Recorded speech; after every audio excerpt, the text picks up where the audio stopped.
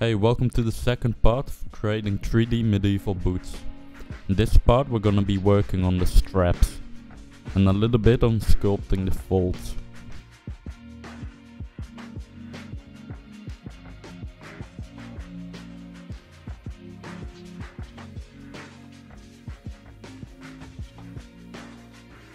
So to start off we're just gonna be creating a quick mask.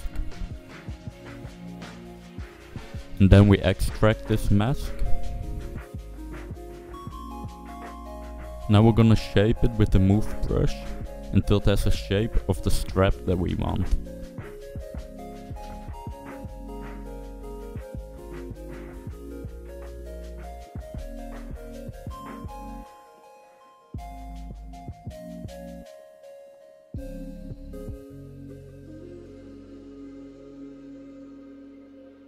So just like the main part of the boots, I'm constantly polishing and zero meshing because I want to work with a clean topology.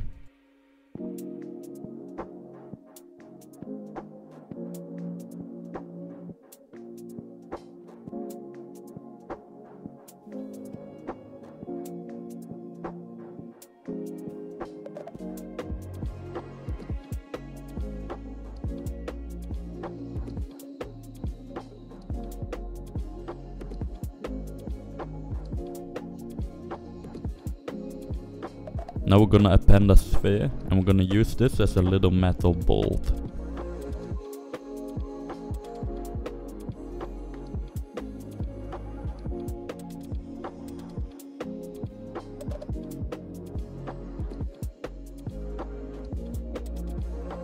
Now I want to break the perfection of the sphere, like simulate like it's been hit with a hammer.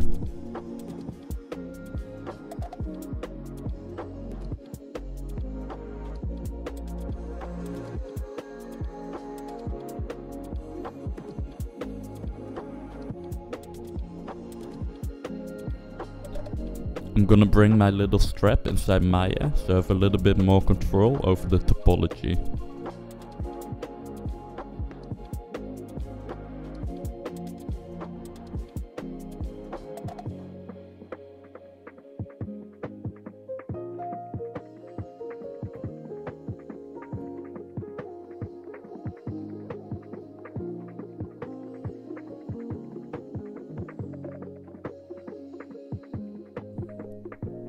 And with the added edge flow, I'm just gonna smooth out the topology even more.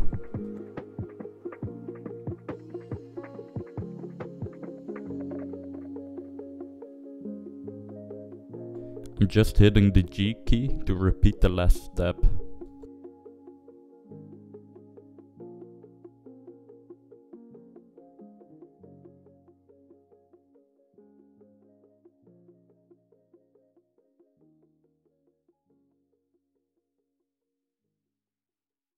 So I'm adding a bit more topology because I want to have a nice loop around the border.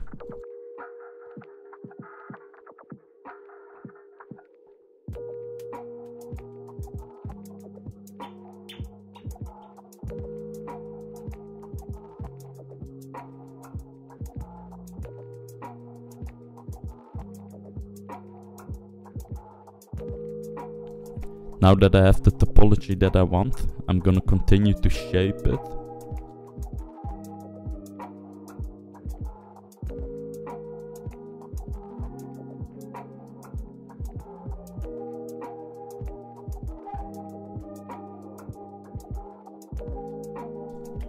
And I'm pretty happy with the way it's looking right now. I think we have a nice good base for a strap. So let's continue to part 2, where we're gonna be creating a buckle. And I'm gonna be doing this inside Maya, as this object is a little bit more complicated and it's easier just to model it out.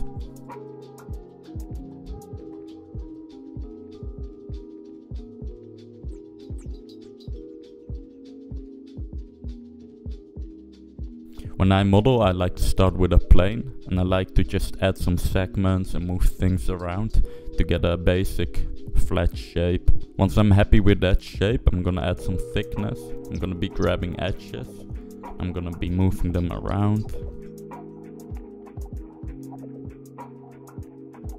Once I'm happy with that, I'm gonna grab some edges and I'm gonna bevel them so I can start smoothing out the object.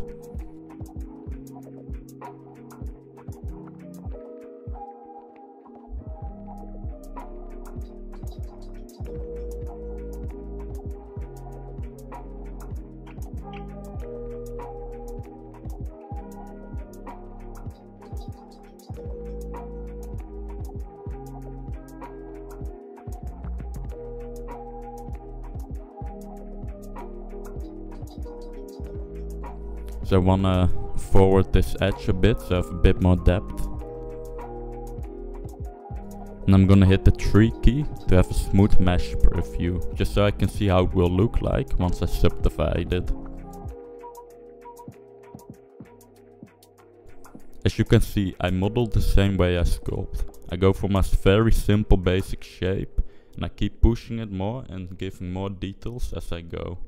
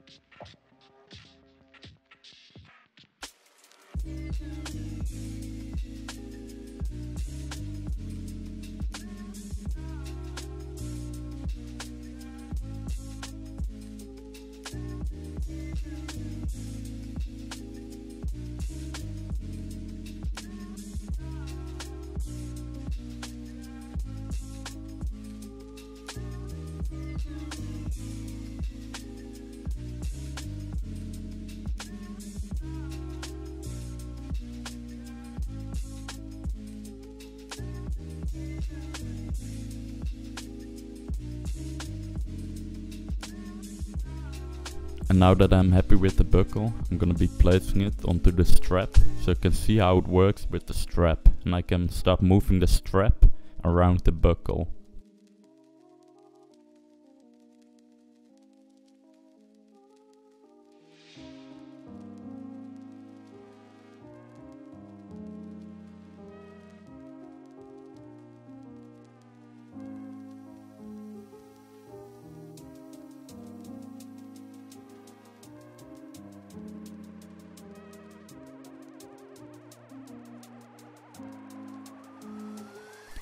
So I actually noticed that I forgot to model like a little thing that will go around the strap. So I'm just gonna put a cylinder, I'm gonna shape it into it, and then we're gonna dynamesh it in.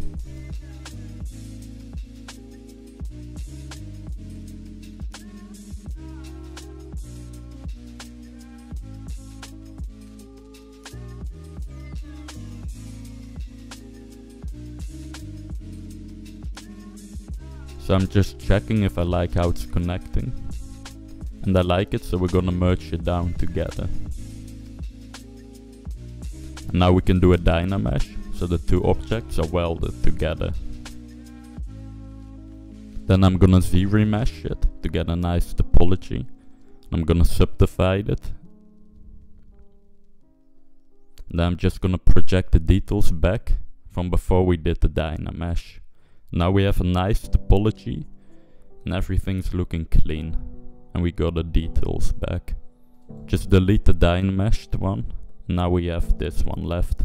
Gonna polish it up a little bit.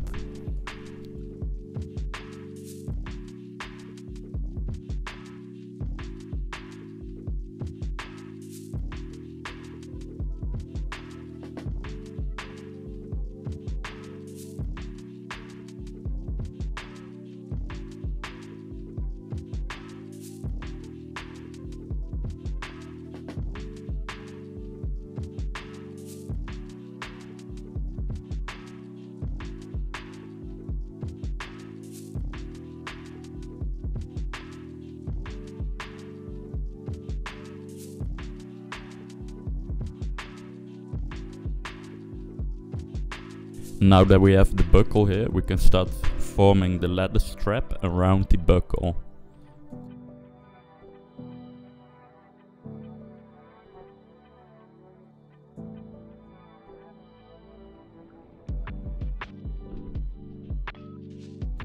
Again, the smooth directional brush is amazing. It will smooth your mesh only one way. I use it all the time.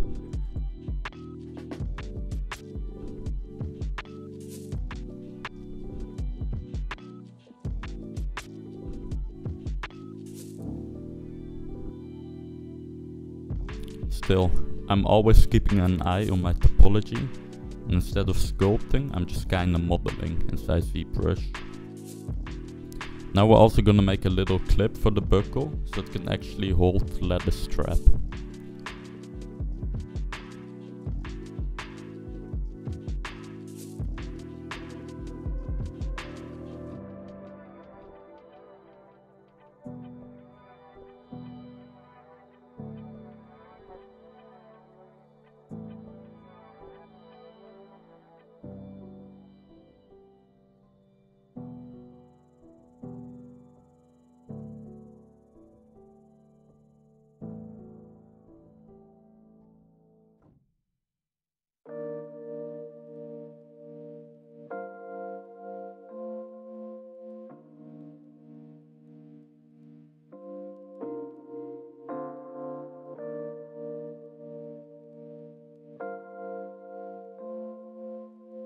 So I'm just doing the same as how we did with the buckle. Basic shape, then bevel it and smooth it and bring it inside ZBrush.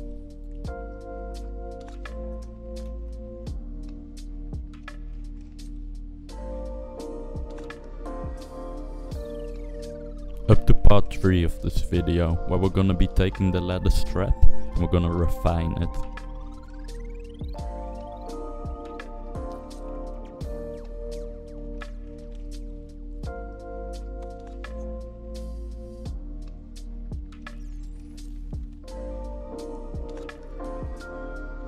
If your strap starts to look messy at this point, you just want to go in with the polish and polish it out again. This will make it a clean, nice mesh.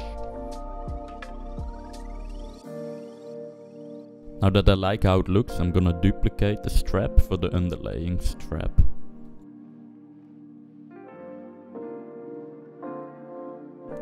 Gonna delete a little part as I don't need it for the underlaying strap.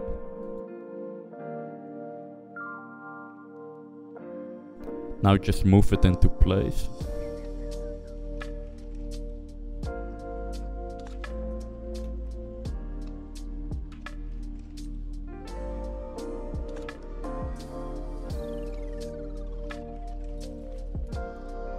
A good way to create a hook in a strap is to mask out a little part and use the transpose tool and just rotate it.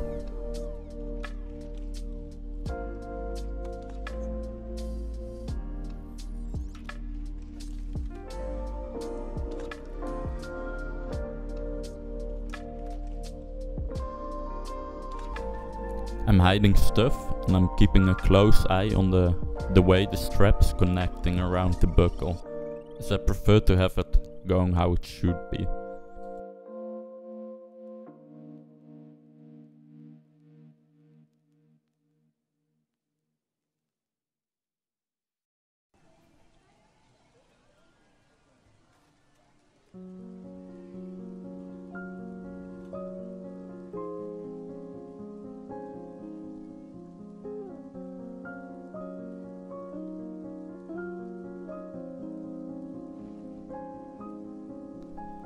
Again, masking and polishing to clean it up.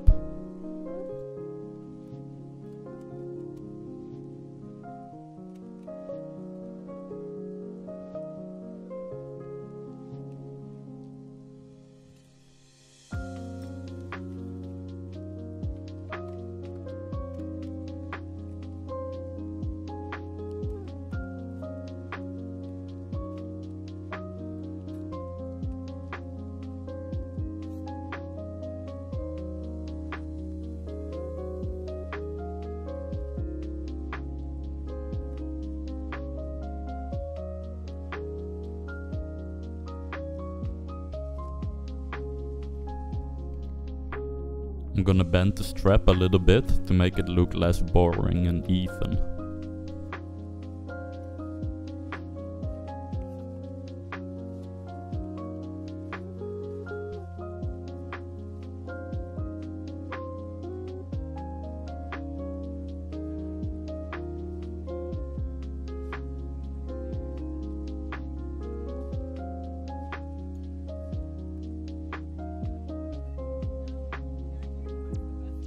When you're working with one element of an object, it's nice to just hide the rest of it. Right now I'm hiding the whole boot so I can just focus on the straps.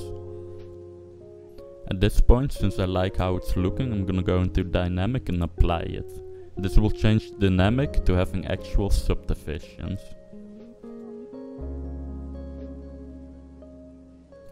I'm gonna make a duplicate.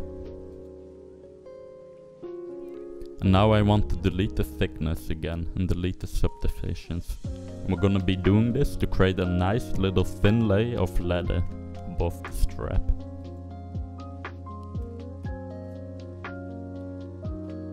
So again, activate dynamic and let's see how our thickness is looking.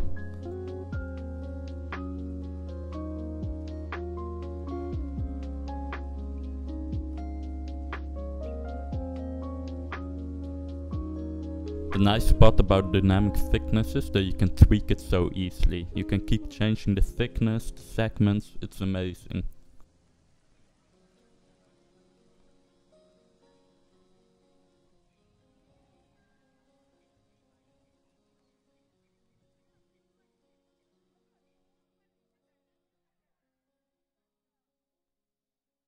Since I like it, I'm gonna merge them together so I can edit them more easily together.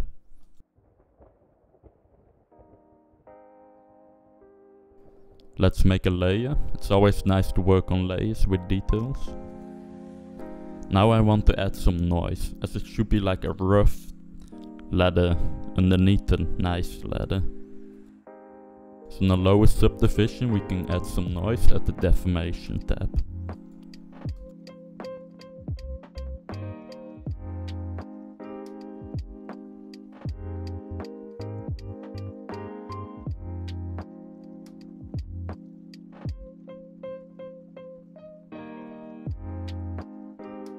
So at this point I'm messing around with the sliders of the layer intensity and polishing, just trying to get a look that I like.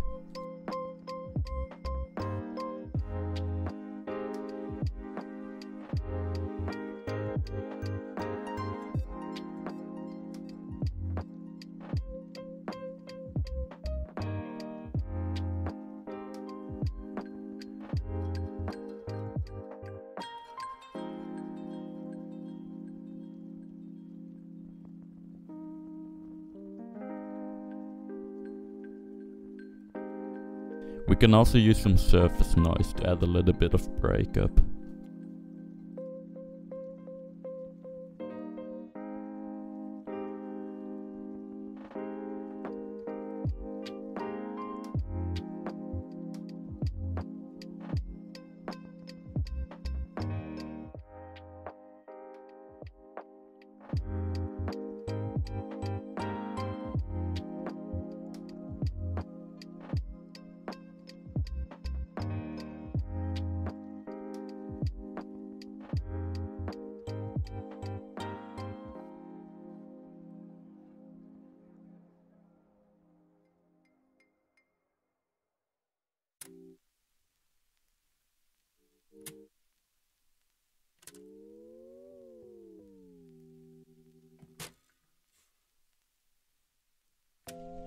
When I'm changing colors, most of the times it's just because I'm bored of looking at a white mesh.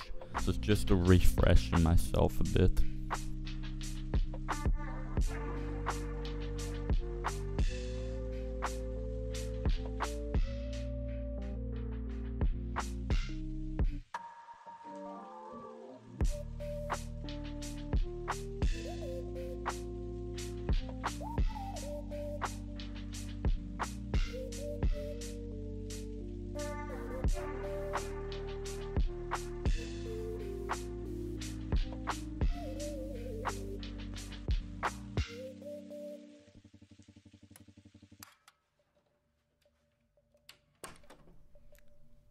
Let's apply the thickness.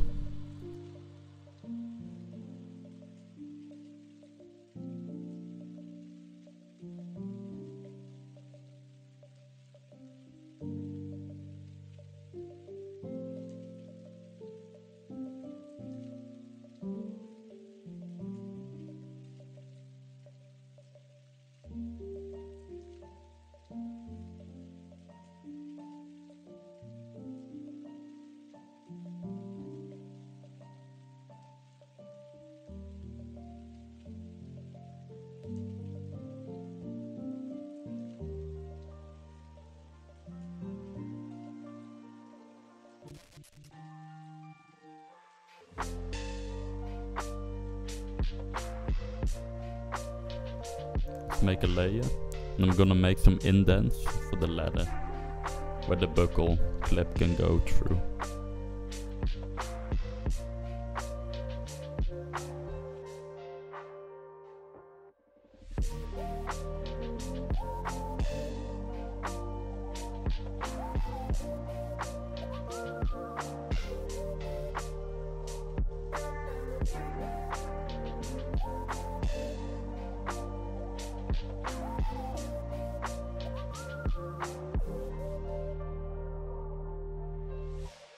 Let's also sculpt some details in by hand, just using the standard brush, keeping it simple.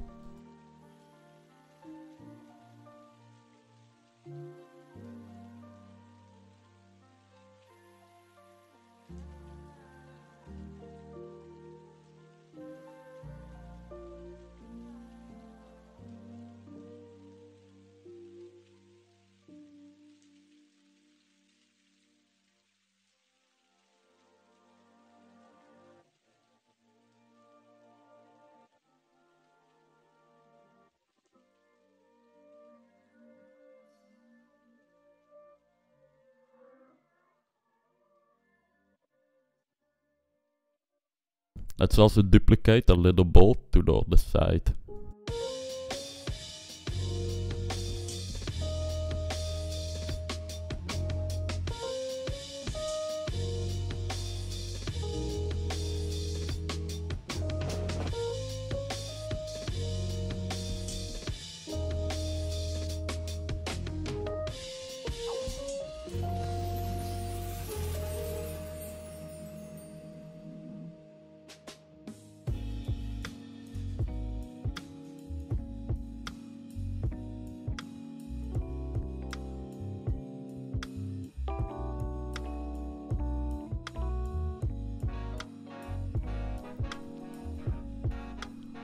Let's start merging everything together, as I like how our strap is looking.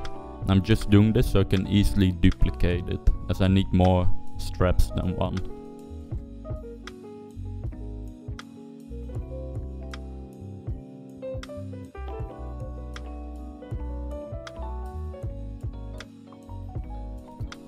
So part 4 of the video, where we're gonna be finishing it up for this part. Let's start duplicating our strap.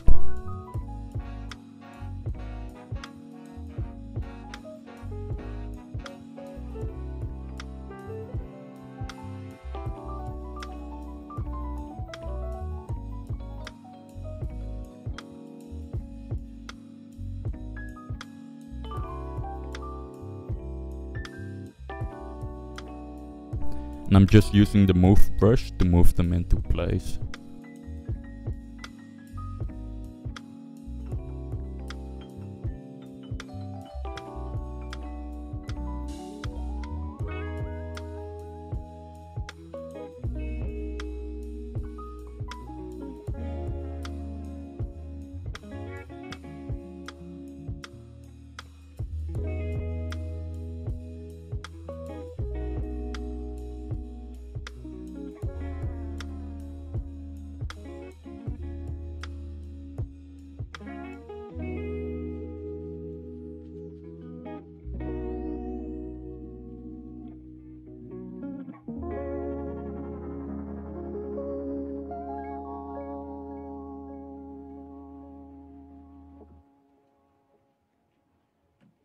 I'm also gonna move our underlying strap to be closer to the surface, so there's not too much of a gap. If there's too much of a gap, it's gonna be a pain with making the low poly and the bakes.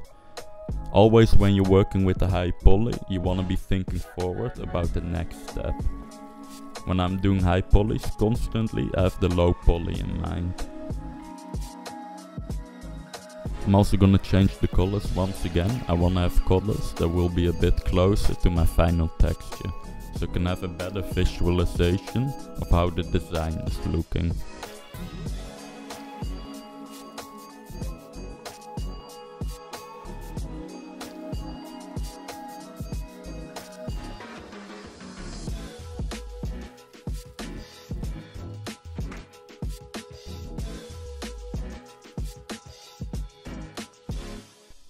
I'm gonna be closing some of the big gaps here, as I don't really like how it's looking, and as it will be a lot easier for the low poly if there are no gaps.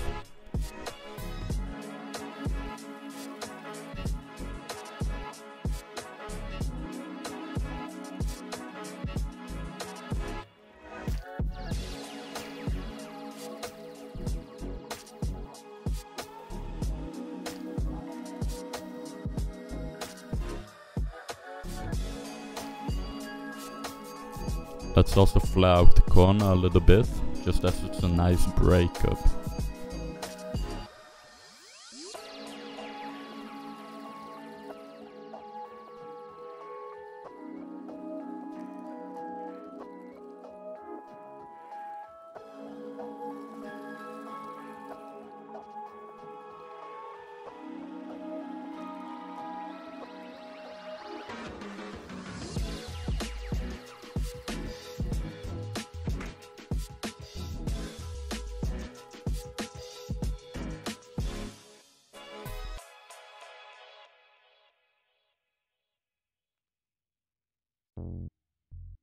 Just like we did in the first part of this series, I'm polishing out. I'm using a layer to control the intensity of the folds. I'm just looking for something that I like.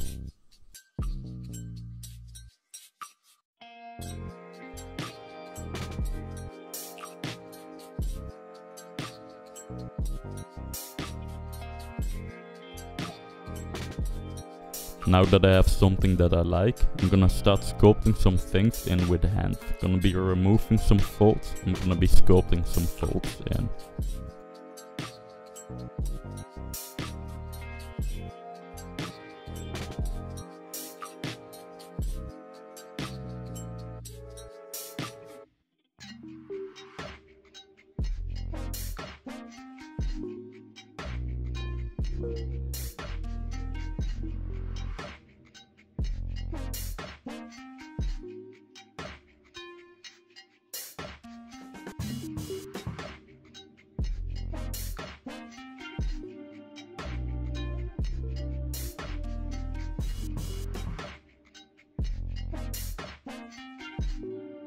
Now we can turn our layer on and off to see how much it adds to sculpt things in by hand. And that's it for the second part of this series. In the third part we're gonna be adding some details like stitching. If you did like it or learned anything, please be sure to like and subscribe, as it really helps me out. And see you in the third part.